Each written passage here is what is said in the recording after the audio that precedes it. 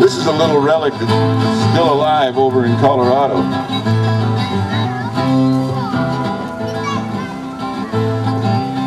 And you can ride this train. She was born one morning of a San Juan summer in 1881. She was a beautiful daughter of the DNRG, and she weighed about 1,000 tons. And it's 45 miles up the Animas Canyon, and you're riding on a narrow gauge. She drinks a whole lot of water, she eats a lot of coal, and we call her the SILVERTON. Here come the SILVERTON out from Durango. Here come the SILVERTON shovel and coal. Here come the SILVERTON up through the canyon. Hear the whistle, see the drivers roll.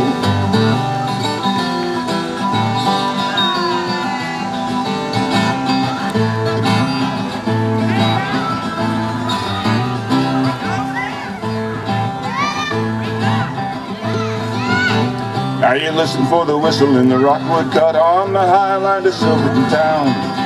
You're gonna get a shiver when you check out the river, 'cause it's 400 feet straight down.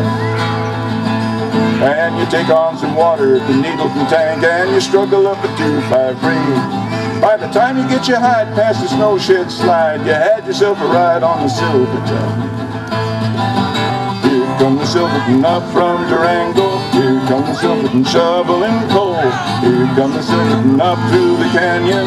Hear the whistle, see the drivers roll.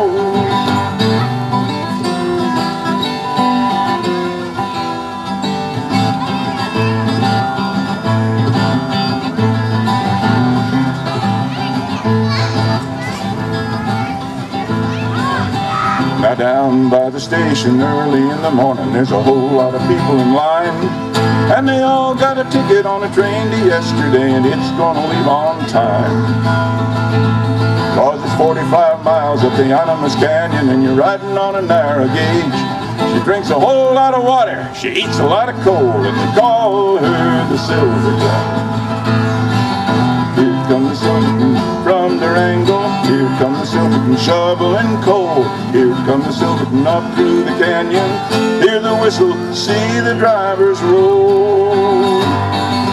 Here come the SILVERTON up from Durango.